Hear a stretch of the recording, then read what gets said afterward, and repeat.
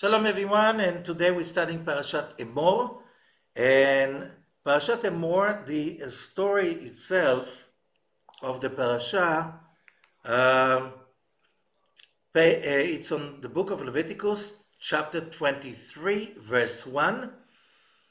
I'm sorry, it starts much earlier. That's chapter 21, verse 1. This is about the Kohanim, the priests, about how pure they should become, stay, preserve, observe the purity in order to do the job in the temple. Chapter 23 and on, it's about Shabbat and the rest of the holidays. Now, what's in it for us? All of this stuff, because it's not the first time the holidays are being discussed. Most of us are not Kohanim, are not related to the Kohanim, to the priestly lineage that served in the temple. And how do we apply it to our everyday life? And there's one more thing. We have to remember that this is also when we have the most elaborated mitzvah of the counting of the Omer, that Parashat Emor falls just in the middle of the counting of the Omer.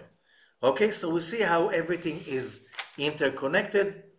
So let's start from the beginning.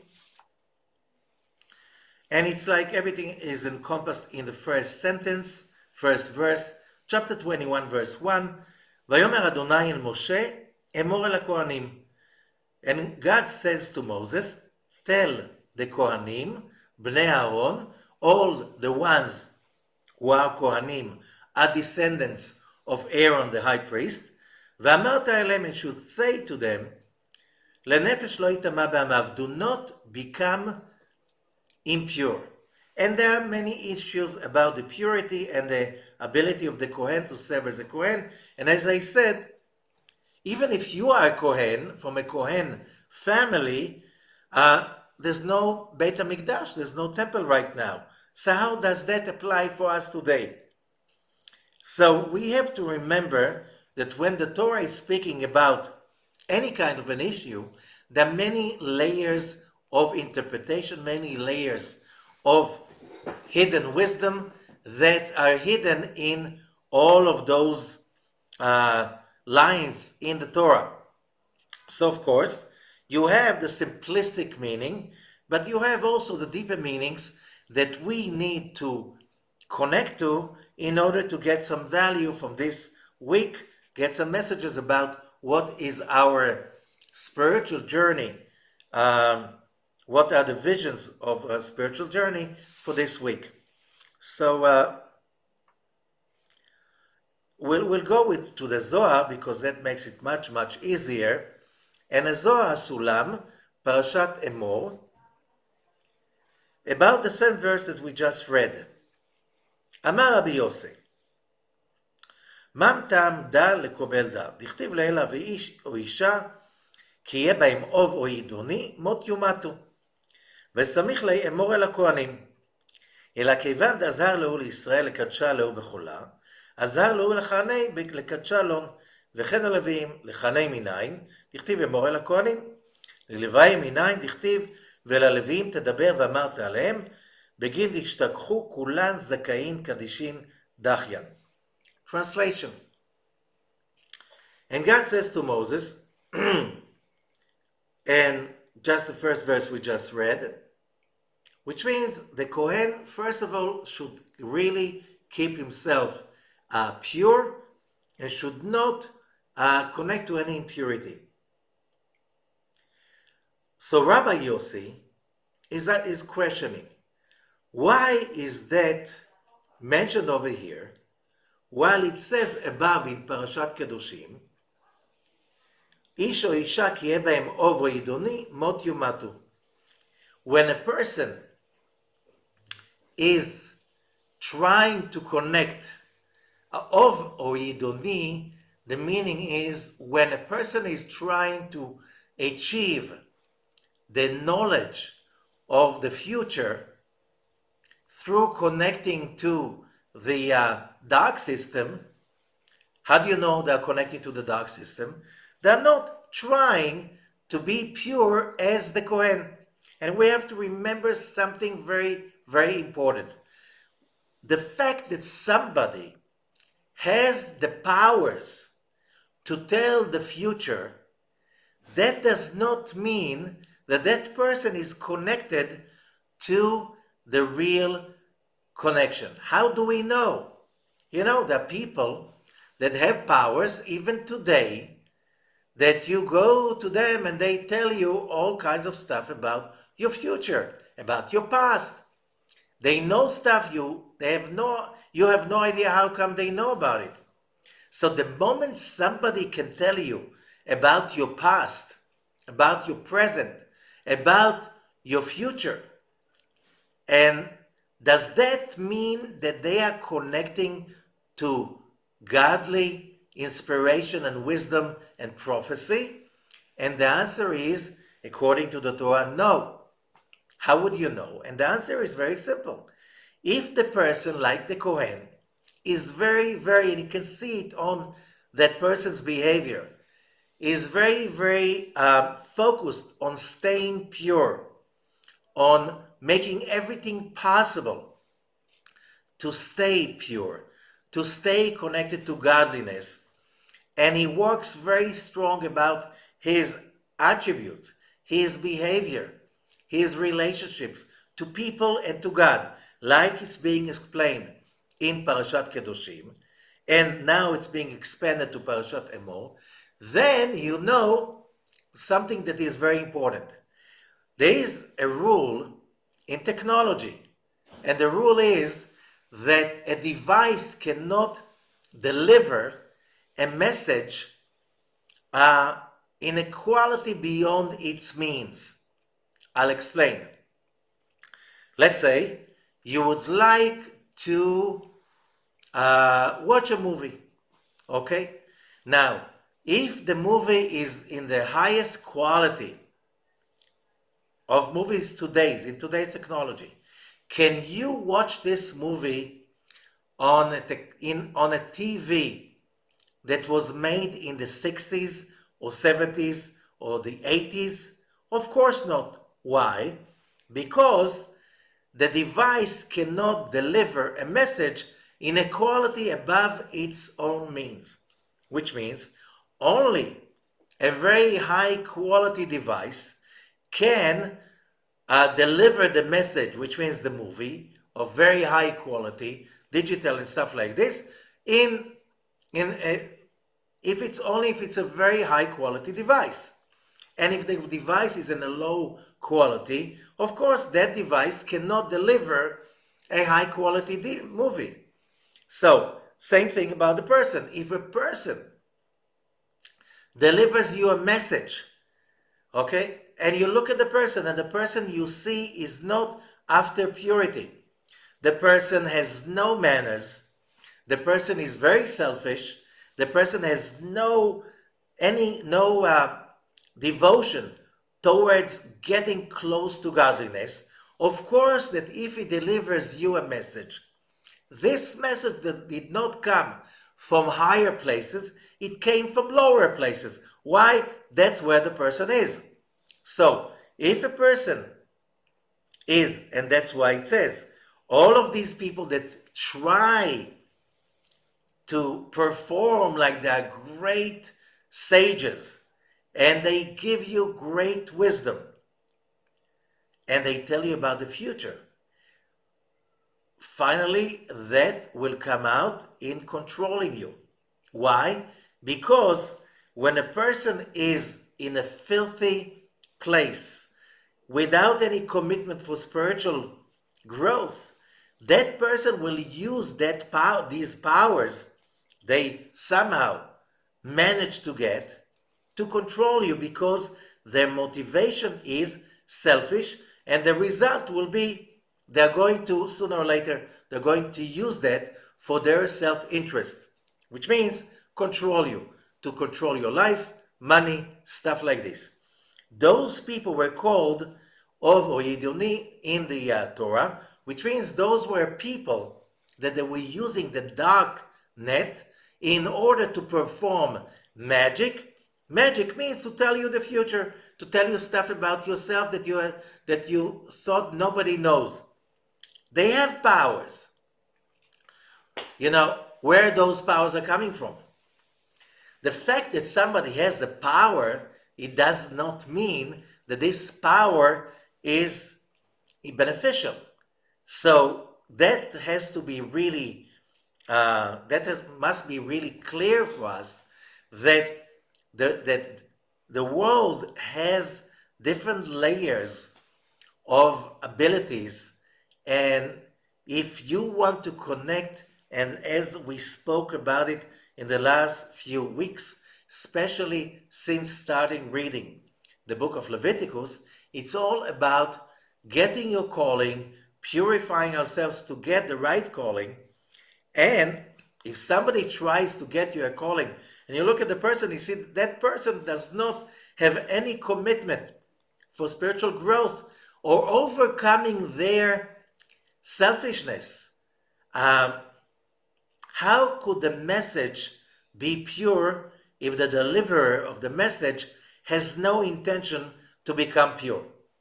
Of course not. That's why Balaam, who was a prophet, but he connected to the dark side. He was performing dark magic, and he was called a prophet. Yes, he could say things of the future, but that came from a dark place. What was the result? To him and whoever followed him, that was always destruction. Okay, so let's continue with our message. And then, very important, that's verse 2. אמור אל הכהנים בני אהרון, מה תמך בני אהרון? ויכלה ידענה לבני אהרון יהיו, אלא בני אהרון ולה בני לוי. דאהרון הוא שירותה דחולקני דעלמא, דבי תראי קודשה בכו מכולה, בגין למעבד שלמה בעלמא. ובגין דאהרון ערכוי סליק ולי להי, דכל יומוי דאהרון הווה משתדל להשגה שלמה בעלמא. ובגין דאורחוי כך, סליק לי קודשה בכו להי, למעל שלמה בפלמליה דלילה. ובגין כך אמור אל הכהנים בני אהרון.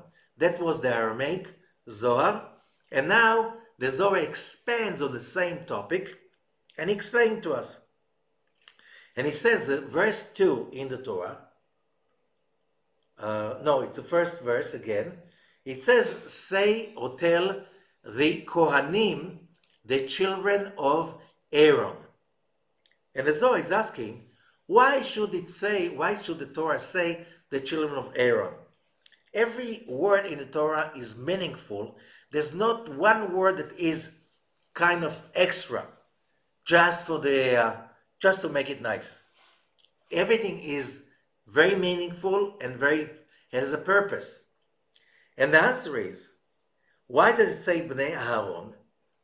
Ki Aaron is the beginning of all the prophets, of the Kohanim of the world. So, yeah, that could be challenging. It's 33 centuries later, since the days Aaron was nominated or anointed to be the high priest. Who says that all those people, and a few 100,000 of them, still, that they have a tradition that their father was a Cohen, meaning a priest, and his father was a Cohen, and his father was a Cohen, all the way 33 centuries ago to Aaron, the high priest. And I already explained that not long ago, somebody came with the idea, we can check it out. We can test it. If the people who are being considered today in the Jewish nation as Kohanim, many of them are being simply called Cohen, last name Cohen. If this is what if they all claim to be, all of them claim to be descendants of Aaron the high priest. Today, that's very easy to prove. You simply check the DNA of sequence of their Y chromosome. Y, the only chromosome that never changes sequences. We have 23 chromosomes. We have 23 pairs of chromosomes. Each pair is made from one chromosome that came from our father, one chromosome that came from our mother. Okay, the last pair of the 23 has XY. X is the chromosome we get from our mother, and the Y, if you are a man, a male, the Y chromosome you got from your father. Okay, they do not. Now, in every generation, the pair is shuffled, like you're shuffling the two decks of cards, but Y and X never shuffle, which means the Y chromosome stays always the same, which means if those people who call themselves Kohanim are really descendants of Aaron the high priest, let's check their Y chromosome sequence. And they took a test from hundreds of people claiming to be Kohanim along in Jewish communities in the States, in Europe, in Israel, and they came out with 80% of them having identical Y chromosomes, which means 33 centuries later, we still, Aaron the high priest, we still can track his descendants 80% after 33 centuries. This is huge. How can something like this can say? We're talking about 3,300 years later. There's no royal house in the world that claims even in a small little portion of that length. How could that stay? And especially Jews were wondering, went through so many atrocities, persecutions, you just name it. And still 80% still trace their lineage to Aaron the high prophet, the high priest. This is illogical. How could that happen? So the Zohar is asking, how did Aaron become the high priest? Why does it say the children of Aaron? And it says like this, because God chose Aaron to be the high priest in order to bring peace to the world. In Hebrew, it's the word shalom. One of the meanings of the word shalom means peace. But peace, we have a word for that in Hebrew. It's called peace also. Same letters. Pei Yud Samich. But Pei Yud Samich means not that to bring people in a place in which they are not fighting anymore with each other. Shalom, so peace means not fighting. Shalom comes from the word shalem, a whole. To bring shalom to the world is much harder. To bring people to see each other connected, complementary, that I see the other as completing myself. That's what shalom means. This is the purpose of Aaron. Okay? And that was his purpose. How? How did God choose Aaron? Because he was bred for that? Because he was the brother of Moses? How did that happen? And the Zohar explains immediately. ומשום שדרכיו של אהרון העלו אותו לזה. The ways, the behavior of Aaron, his commitment to bring peace to the world, that brought him to that place that God had no other choice but to choose him. So did God have a choice? We have to understand, God is not a being of free will. Free will means you have a fight between good or bad, right and wrong, okay, pure and impure. God is above that. He is the light. He has no free will to give. He's giving. The moment he stops giving, he's not the endless anymore. So how can you call him the endless according to the Kabbalists? So when we say that Aaron his actions, his behavior, his choices brought him to become the Cohen. And who is the Cohen? The Cohen, according to the Zohar, is someone who basically connects between the Archangel Michael, Malach Michael, which is presenting the power of Sefirat Chesed, loving kindness, to bring it to this world. כי כל ימיו של אהרון היה משתדל להרבות שלום בעולם. All his days, Aaron was that person that devoted himself, his time, his energy, his knowledge, everything he did to bring peace to the world. What does it mean? The legend is saying that he, like we have the scriptures would speak about what's behind the stories of the Torah, that Aaron was the one person that he could not stand the idea that two people can't stand each other. If it's a husband and wife, two neighbors, friends, just two people, they had a fight, and he would go to one and talk to him about the other. And little by little it will bring them into such compassion, loving, kindness, and good intention, so they'll make peace with each other. So when the moment came and there was a need to have a Cohen, it was known all over the Israelite nation, if there's one person everybody loves, one person that dedicates himself to bring peace to everybody, that was Aaron. There was no question about it. And because his ways were like this, God brought him up to it. So, is God choosing who's to award a priesthood and who to punish? Of course not. God's light flows unconditionally everywhere. That's why the Kabbalists call him the Endless. We, through our actions, we determine how to connect to God's light.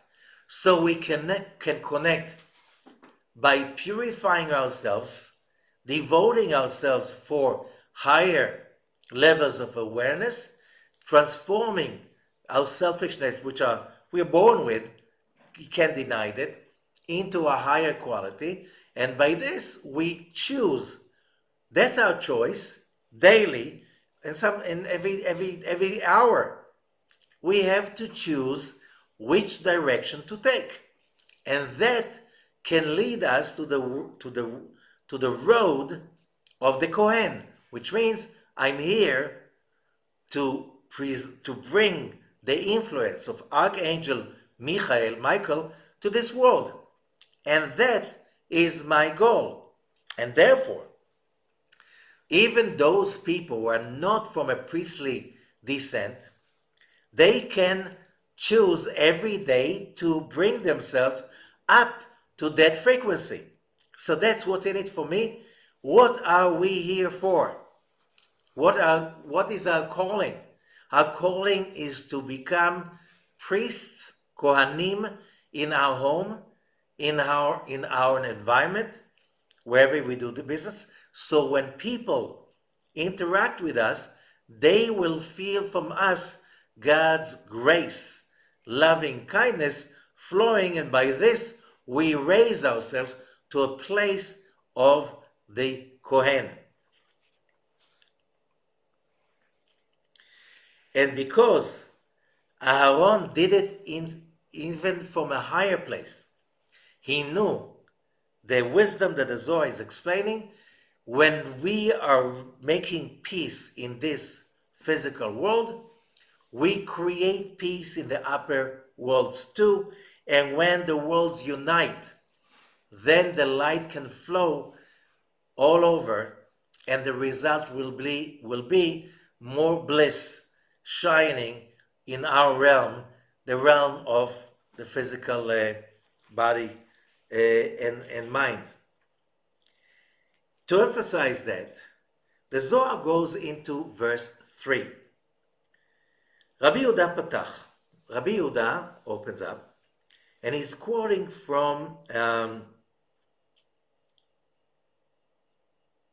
Psalms 31.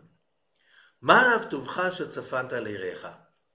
How great is your goodness that you hid, treasured for the ones who have the awe of God. Okay, that's a verse from Psalm 31. This verse is connected to what we just said.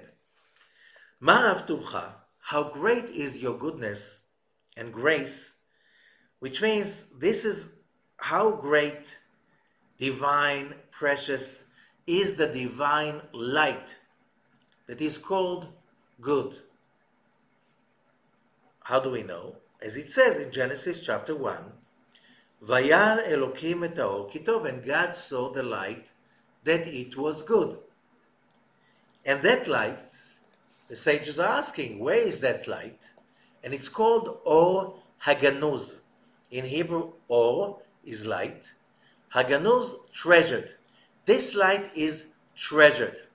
What does it mean treasured? It is hidden. You know, where do you put the treasures? In a marketplace? Now, when we're talking about the treasures of somebody very, very rich, or the treasures of the treasury of the state, you don't put it, in a place everybody can come in and pick whatever they want. You put it in a safe, in cellars, fortified, hidden. Not everybody can have access to those treasures. The same thing is, that's why God's light is called treasured. Why? Not everybody can have access to that light. Why? You need to make the effort to connect to that light. Why? If you have access to endless light, you can really hurt yourself if you don't know how to handle such powerful force. And therefore, we know what happens to people that are being exposed to power. Let's say, take somebody, a nice, decent person, give them a very powerful position in the army, in the government, in a company. I think all of us know what happens when you give people so much power. Power corrupts. Okay? So when we have access to power, this power can be also the power that is being revealed when you connect to drugs or alcohol. It is God's power. But because somehow you connect through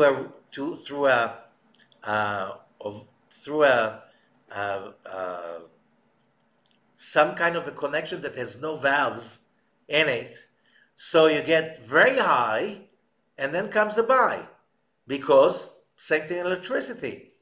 You don't you connect to very high powers without, outside the code, then you have an explosion and darkness, high and buy, flash and crash.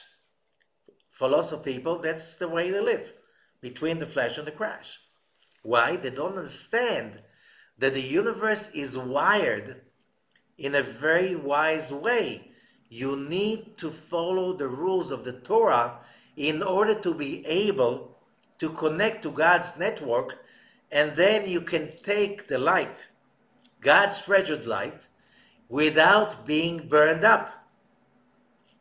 Okay? How do you do that?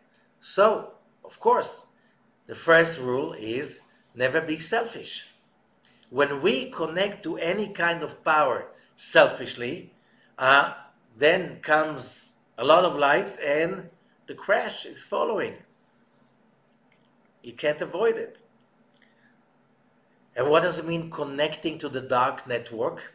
It's connecting through selfishness, as we said before. Yes, I remember when I was very, very young, there was an article about how come the witches and the warlocks did not take over the world. And the answer is, even if you believe in witchcraft, and you believe that there are people who can achieve superpowers by connecting to witchcraft, the witchcraft that is known in the world, shamans, that there's ancient witchcraft all over the world. In many places, it's not that common anymore. In some places, it's still very common. Okay, you realize in countries, this witchcraft is very common. These countries are always behind. They're always plagued with so much corruption and so many diseases and plagues like nature. It's horrible. It's horrible. And they can't move on. And in countries, people are more into decency and morals and values the Torah is talking about. They are much better off economically and all other means of life. So we have to understand, connecting to power, everybody can connect. The question is, which network do you have access to? And that article said, those people who get superpowers, usually they connect to the dark network, and the result is self-destructive. Self-destructive. So if you go around the world and you see those people using power, whoever believes in that, but there is a possibility. And today, thank God, most people don't even know how to do that. Okay? So that what you don't know cannot harm you. But in many, many places, people still following that stuff. And even becoming very cool to follow all kinds of ancient wisdom of shamanism and witchcraft. That look at those societies. How low those societies stay for generations. What do you think, that was by coincidence? No. These are the rules. Same thing if you go to the Canaanites, that the Israelites replaced them in the Holy Land of Israel. They simply behave in the same way. So the Torah is telling us today, it's not just the Torah, every place in Israel that you dig and you find Canaanite houses and dwellings, as we read in Parashat Tazria and Metzorah, and the Zohar said they had all their houses were built on witchcraft. Today, wherever you dig and you find a Canaanite house, you find inside elements of witchcraft. It's built in. It's part of the house. Every archaeologist in Israel knows that. You just can find those witchcraft tools in every room. Okay, what was the result? They were totally destroyed. Why? God says to Abraham, their crimes did not extinguish them. It's not that the Israelites destroyed the Canaanites. The Canaanites destroyed themselves, and when their time was up, the Israelites just had to come and blow it up. Same thing. The Aztecs in Mexico, when that was very high level of witchcraft, and especially, like the Canaanites, human sacrifices. Can't say that was like, nice. It's not nice. Can't do that. And few hundred Spaniards coming, and they just, and it's over, and the whole empire is falling apart. Their time was up. Therefore, the Spaniards could take over. That's why when Columbus came to Central America, their time was up already. Otherwise, how come a kingdom of millions of people just fell to few hundred horse riders? You have to understand that history is much more complex than what our eyes see or what we are being conditioned to see. So, when we speak about the divine light, and it says, and God saw the light was good, and that's a treasured light, or Haganuz. With that treasured light, God is doing good in this world, which means it is treasured, it's still giving life to reality. not in unlimited way, but that's the way God is doing good in this world. ואין מונע אותו בכל יום, and nobody, this light flows daily. No one can stop it, because without that light, reality cannot continue to exist. And the world is being sustained by that treasured light. So we learned that the divine light that God made when he created the universe, he treasured it to the righteous people, to future to come. But that light can be felt in two ways.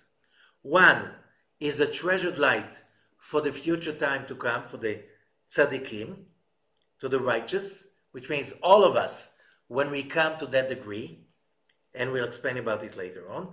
Two is that light that is called good, that we can experience in our today's reality. And without that light, nothing can exist. And whenever we experience real good, this is coming, extending from that original light. Verse 4. כי בזמן שנברא העולם, האור הזה עומד ומאיר מראש העולם עד סוף העולם. When the world was created, the world was imbued with that light, shining without any limitation. However, since we know that the world cannot be full with too much light, because we are not ready for that, because of our selfishness, because you can't give somebody who's not ready endless power and energy. They can't take it properly. We cannot. Okay? And therefore, most of the light is treasured, so we have no access to it. How do we have access to it? As we learned, again, we are now in the time of the counting of the Omer, and we can say counting of the Omer, or we can see it in the hidden message that Sephirah means counting, but Sephirah means in Hebrew also illuminating. Omer could be a sheaf of wheat, but it could be also the whiteness of the great spiritual light. So when we say this is Sephirat Omer, it means that the lights of the great light are being shining to the world by us, doing our actions of kindness to bring positivity into a world that is full of negativity. And this is our calling. And that's how we heal the world. And basically that's our job. Okay? So, now in order to explain that,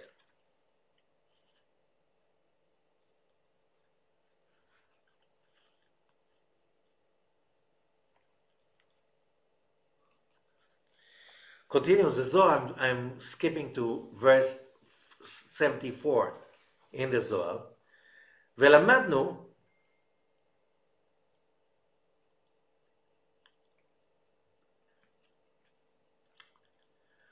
it says that every day of a person's life is like a vessel ready to be fulfilled with light.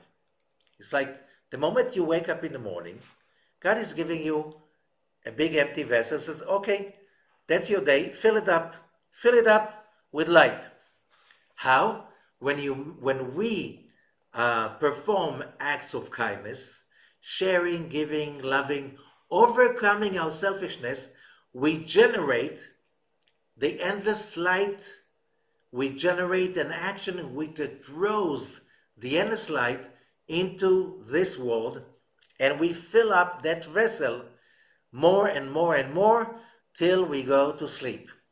And when we go to sleep, this is time to do a summary. When you have a working day and you have sales in the shop, by the end of the week you do the bottom line. What did we do? And that bottom line becomes an angel, becomes a power. If you filled up with positive light of grace, it becomes a protective angel. If you fill it up with unworthy actions, that becomes a kind of a negative angel. Both angels follow the person that created them to the rest of his life, till even to the afterlife.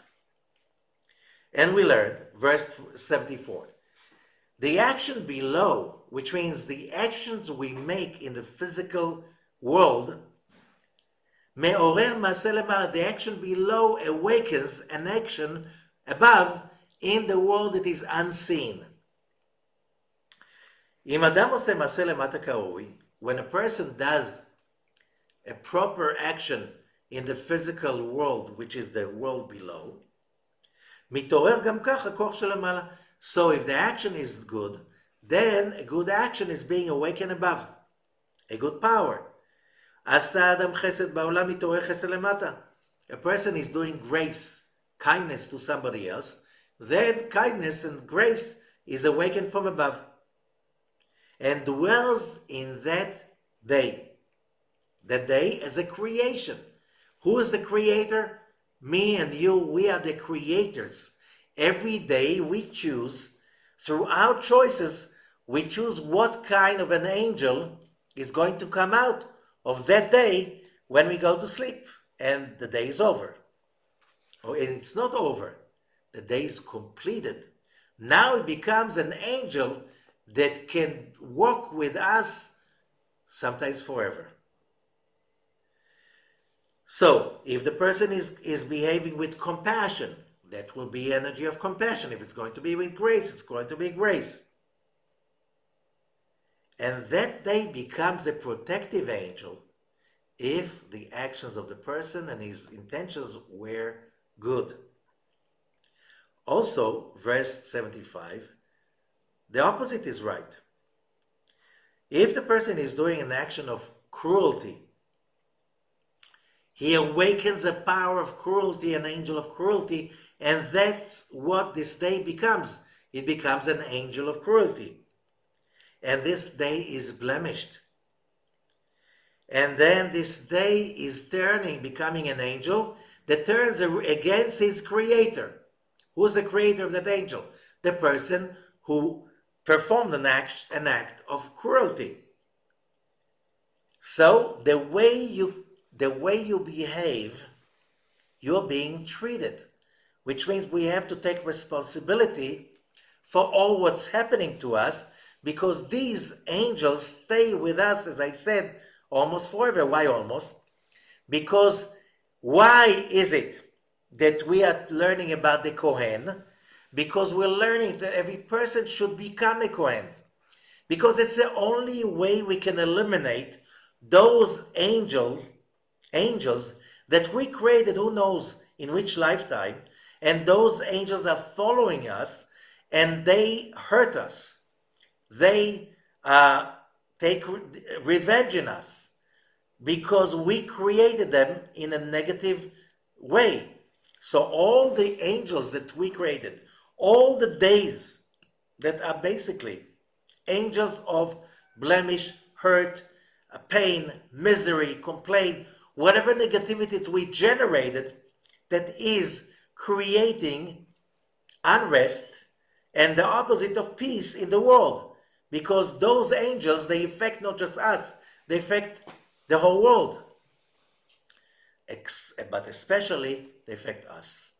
Which means, we have to fix them, not like this lifetime, next lifetime, and next lifetime. And they just chase us till we fix them, till we correct them.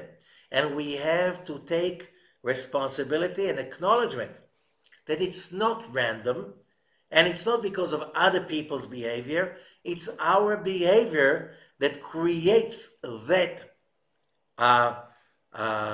invitation for negativity, and we need, instead of behaving like victims, we have to take responsibility, and any negativity that we have to deal with, we need to correct it. We need to transform it into chesed. Like the Cohen. What was the power of the Cohen? The power of the Cohen was to nullify the judgments, to sweeten the judgments, to remove the decrees. How? With love and kindness. And that was the power of the Cohen. And that till today, people who are Kohanim, they still, in Jewish tradition and law, they still have the power to bless the people. So, in many, many synagogues, especially all the synagogues in Israel and around the world, depends on the tradition, every morning the Kohanim get in front of those people who have the tradition that they are Kohanim. They go to the front of the synagogue in a certain time of the prayer, and they bless the people with the same words of blessing that Aaron used to bless the people in his time. Okay? But does that mean that we cannot raise ourselves to the place of the Kohanim? No. It still does not give us an exemption. We have to create that positivity in order to subdue, correct, transform the negative angels that we generated ourselves.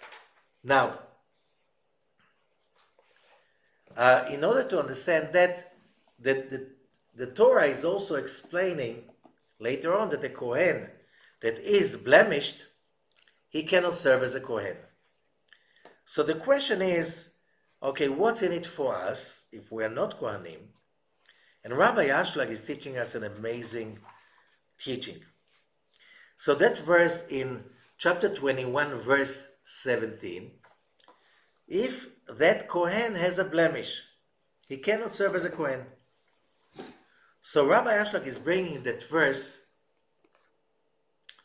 from the Zohar, Parasha Emor also, verse 50. Amar Rabbi Yossi said, עתיד הקדוש ברוך הוא להשלים את ישראל שימצאו שלמים בכל, שלא יהיו בהם בעלי מום כלל, משום שיהיה תיקון העולם בעת התחייה. During the time of the resurrection of the dead, when people will get up from their graves, and we have to ask the question, if people have to correct themselves, and that will be the messianic days of correction, why do we need the resurrection? What's a resurrection for? Okay? And the answer is, when people will be resurrected after the messianic era, there will be another era of the resurrection, Techiyat Hamitim. When they get up and resurrected, they will get up, and the question is, with what vessels? What are the garments? What kind of bodies? And it says in Job 38:14, they'll be getting up like garments. What does it mean? And the Zohar adds, when they wake up resurrected in their coming resurrection, they will get out from the grave the way they came in. If they died without a leg, without a hand, without an ear, that's how they come up. If somebody was blind, he will be resurrected blind. The same garment. Remember, the body is a garment. Like you change garments, you change bodies. The soul stays the same, the body is changing, like the garment. So the tradition says, the Midrash is saying, why? Why do they have to be resurrected with their blemishes? And the answer is that nobody will say it's a different person that was resurrected. You know, and so after that, God will heal them. So whoever was missing a leg, a new leg will grow for him. Somebody did not have an eye, a new eye will grow, healthy eye that has the ability to see. God will heal them. And then the world will be totally complete. So Rabbi Ashlag is saying, it's very, very, you can really wonder, what does it mean they will be resurrected with their blemishes? So nobody says that there's somebody else. Oh, I knew this guy. He was my neighbor. But my neighbor was missing a leg and it was like, he was sick. He had a lot of scars. This guy, that's not him. He's too beautiful. It's not him. And Rabbi Ashlag is asking, so why does God care if somebody said somebody else? It's like, God cares about it. And the answer is, Rabbi Ashlag is saying like this: during these years of correction, this period of humanity's history, that we are now in the year 5783, okay?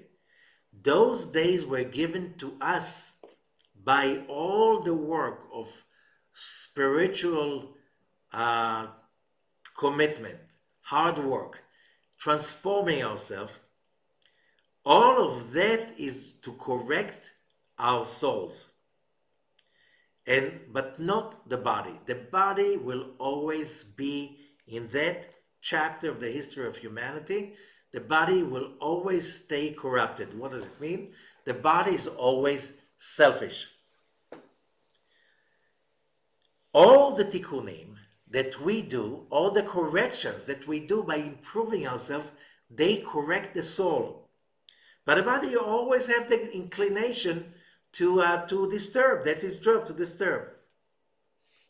So we raise our souls to higher levels of holiness and purity. Okay? And just to get closer to God, as we said. And therefore, everybody finally needs to die and to rot in order to eliminate that negativity that the body is. That the body is the extension of that negativity in this world.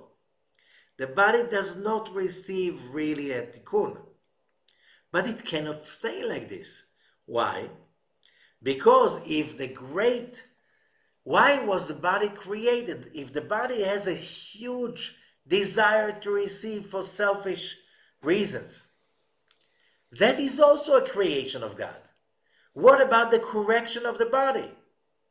And if the body is such a great desire for everything, for all the big pleasures and stuff like this, mental or physical, if this is going to be lost forever, it means that the creation somehow lost the ability to reveal great light that only the body can reveal. And if God created the body to experience pleasure, God needs that pleasure to be revealed. Because He cannot reveal great pleasure if you don't have a desire for that. So therefore, that's what the sages said, when the dead will be resurrected, they will be resurrected with their blemish. What's the real blemish? The real blemish is selfishness of the body. And it has to come back after we fixed all the souls during the 6,000 years of tikkun of humanity.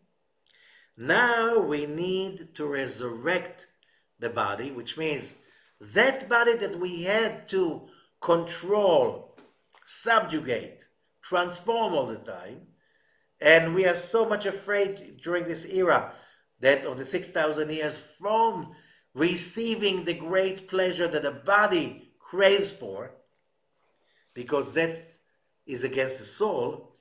Now the resurrection was in order to transform the physical body desire and to kosher it so we can enjoy the greatest pleasures, but in a kosher way without that corrupting us. That is the purpose of the resurrection. And so the question, so now Rabbi Ashlag is saying, so what's the thing that they will say it's someone else? The answer is that everybody will know that the desire to receive on its full extent that was created in the beginning, that created every desire so it can receive and manifest and fulfill God's desire to share pleasure. When we are selfish, we cannot receive that pleasure because the law of affinity says similarities attract. So selfish and endless, that's two opposite things, impossible for them to be communicating without hurting each other.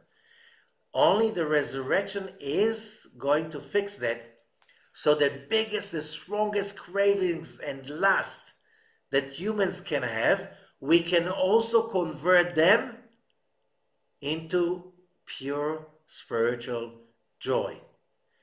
That will mean it's not another one, it's the same desires, passions that we had, cravings that we had. Now we're powerful enough to transform them so we can receive the biggest pleasure and still not separate ourselves from the source of life. Why? We will learn how to do it in order to share with others. So the whole thing about this parasha, Emor, is how to awaken that frequency of a Cohen, the angel Michael, Archangel Michael, inside each one of us, taking that commitment. So by doing that, we basically getting closer to fulfill our calling. Another thing, as we said, chapter 23 was about the holidays.